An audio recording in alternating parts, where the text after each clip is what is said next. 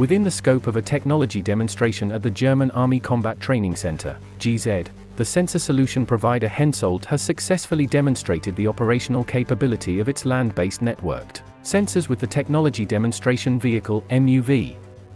In front of representatives of the GZ, the Army Development Office, HENSOLDT, the Army Command, KDOH, the BAINBW and the Bundeswehr universities in Hamburg and Munich, the assisted and automated reconnaissance capabilities of the MUV could be compared against the real-time situation display of the AGDAS dual simulator used at the GZ.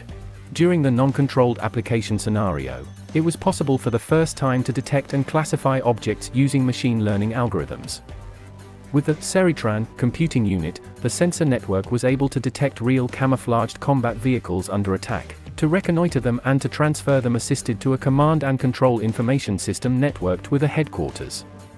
Through the AI-supported reconnaissance assistant and the assistance for leading under the hatch, it was possible to pass targets between the individual workstations of the vehicle.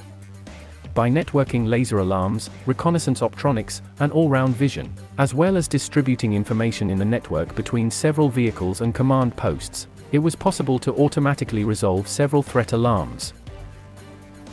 In the context of FARWU, reconnaissance guidance effect support, HENSOLDT sees its role particularly in the context of reconnaissance with fluid transitions to our other competencies, says Tanya Altman, Division Manager Optronics and Land Solutions and Managing Director of HENSOLDT Optronics GmbH. The successful demonstration in Kolbitz-Letzlinger Heide has shown that our idea of sensor data fusion, also with a view to the digitalization of land-based operations, is forward-looking.